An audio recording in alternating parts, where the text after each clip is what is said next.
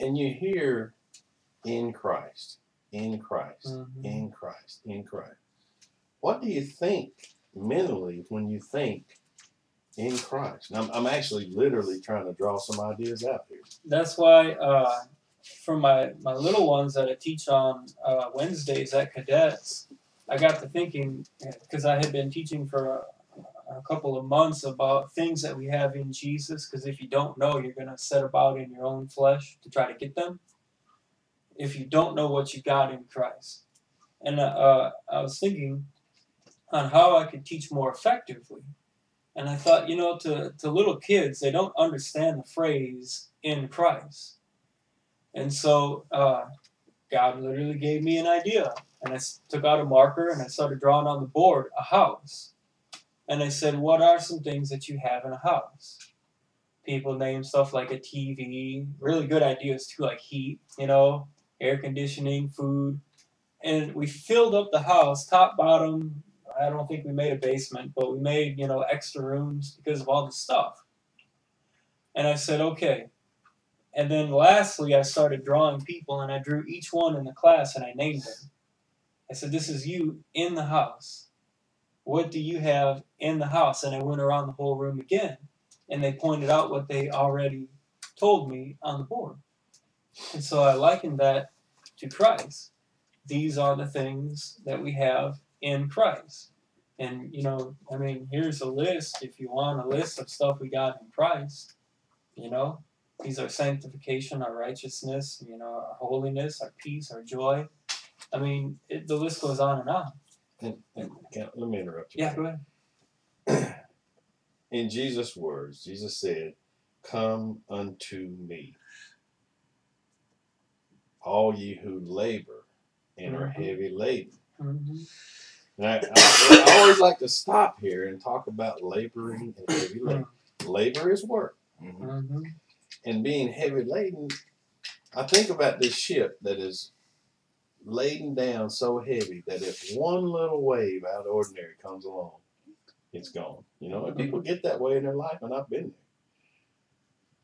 there. Come to me, all you who labor and heavy laden, and I will give you rest. When he said, I will give you rest, the only way to find that rest is to know he gave it to you and what he gave to you and what you are in Christ. If you don't know that, then you're a laboring fool, man. And I'm not saying that you're not going to do something. You know, throughout the course of the week, I probably have the opportunity to talk to 20 to 30 people during the course of a week about Jesus Christ. Man. But I didn't write on my schedule, 8 p.m. tonight, I'm going to go out there and I'm going to do it for 3 hours. Everybody that walks by me, etc., because unless a man be drawn, that's working on the flesh. I mean, if God doesn't start dealing with you, I could beat you up and not make a difference. You know? That's like a Jewish farmer told somebody, I heard the story, part of it anyway. He said, you'd never take seed and just throw it up under any thorn bush or briar patch. You would cultivate the land. Right. You prepare the land and everything, make sure that, you know, nothing was going to eat up your crops and all that. And strategically place every seed, you know, so it was accounted for. You wouldn't just throw stuff out there, you know, not to be contradict the scripture that says, you know, scatter your seed abroad, but you know, don't do it foolishly. That's probably more in context of, you know, don't count your dollars, just I'll supply your need, you go and do the work, you know, don't worry. So, yeah. Well, let me give you this example. Back in my day, when I was totally gone out there and all that stuff, I got a letter from a lady who gave me these things I needed to do. I need to get my life right. I need to get in church. I need to do all these things right here. Now, God broke me, and I'll tell you, man, there was, for some reason, I knew what I needed wasn't in the church. It was in God. He fixed me all up and all that stuff. I've never gone back to that lady. Now it's been 6, 7 years and said, "Oh, thank you for giving me that list of dues." That Which is really, good stuff. it delivered me. I mean, just thank you so much. That, the power of God is what delivers us, man. But most Christians have the solution, though, to correcting your life. James, you need to get your act together. You both Tired of watching you walk try around harder. And you need to read the scripture more. Yeah. You need to set aside more time for prayer. You need to come to church on Wednesday night. Don't forget about those green seeds. Right. If you love God like I love God, you wouldn't have that problem. That's right. Like people say that. Wow. You need to become one of the auxiliaries in the church. You Yeah, get right. in the choir. Now you all laden down, you know. Yeah, and then there's And they got to put on some good clothes to go to church. then you have the breakfast. The pastor have a breakfast every Saturday morning at 7. Now all that's gonna do what? That's going to Make help. me look better in their eyes. It's going to help that flesh. Yeah, but it ain't gonna do a thing for my salvation. But people spend a lot of time offering up those types of suggestions, and they find it very helpful for themselves. But you need to contribute more to the church so they can build a larger parking lot. Yeah. Because with people, and then we need a nursery because That's okay. the kids are disturbing us doing our worship. I don't know which one it was. The kids over here eating in the middle of ours. Yeah, I'm sorry. I'll let no man judge me and meet today or a Sabbath day or a holy day. But I need ketchup. Is there oh no, we might have. Is there ketchup in the bag? No. Okay. Special order.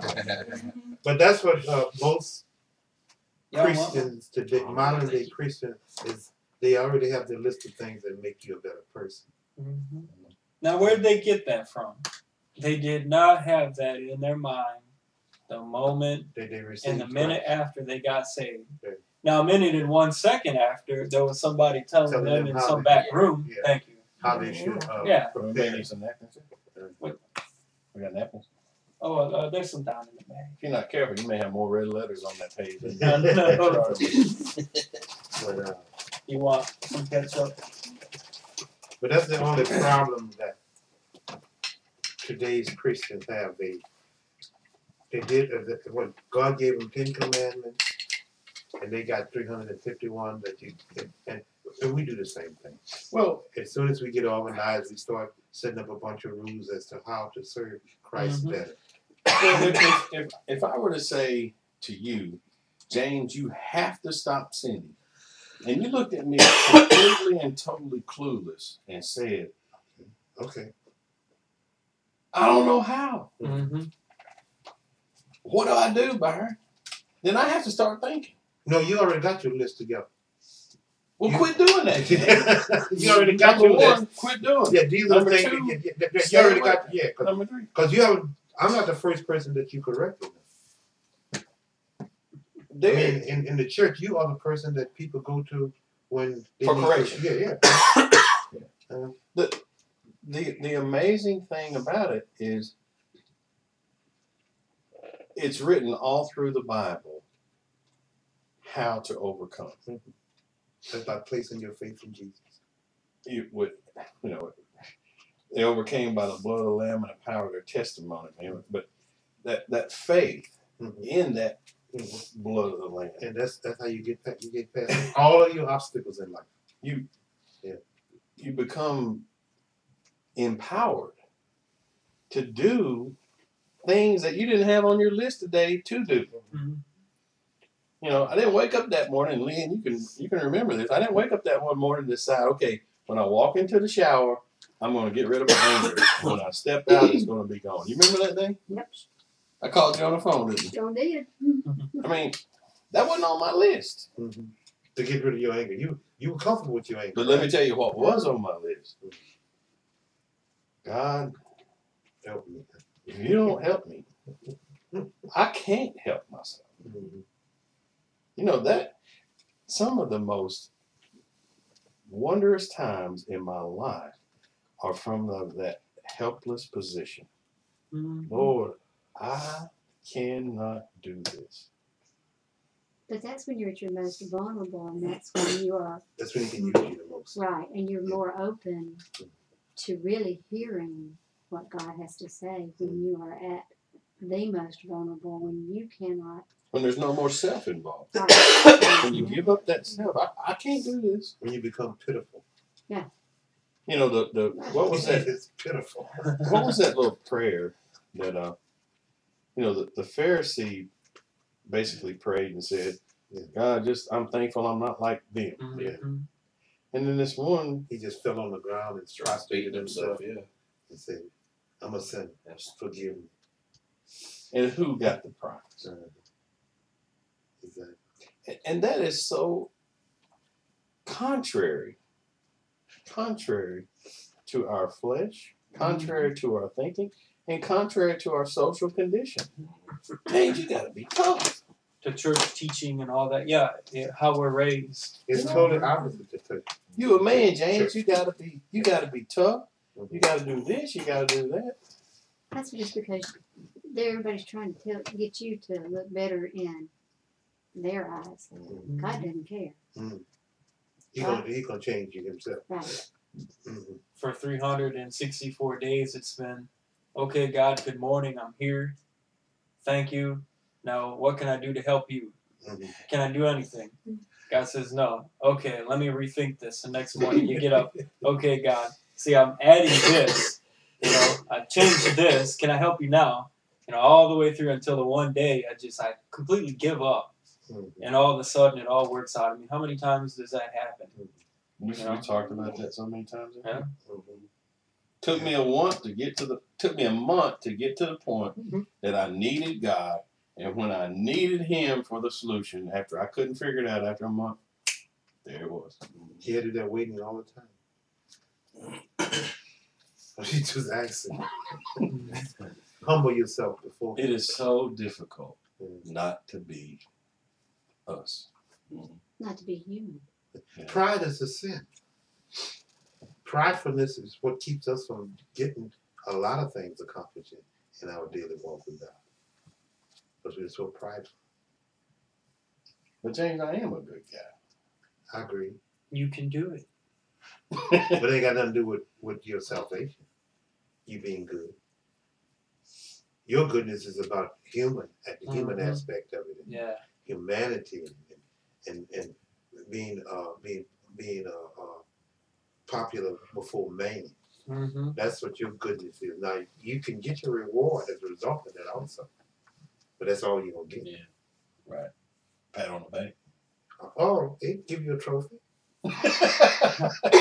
Name you the man of the year. Get your key to the city. Key, the styrofoam key to the city. Yeah. Whatever it Yeah, you can have all of that, but that's not gonna get you into salvation.